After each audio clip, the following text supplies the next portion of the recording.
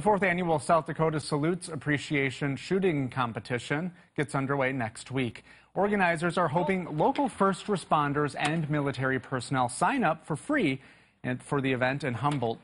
South Dakota Salutes is a big thank you for all of their hard work. On top of sporting clays, there's a pistol and rifle competition with trophies going to the winners. The main reason is to say thank you.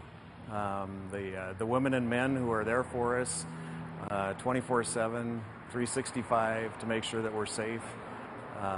We need to have good ways to show appreciation for what they do.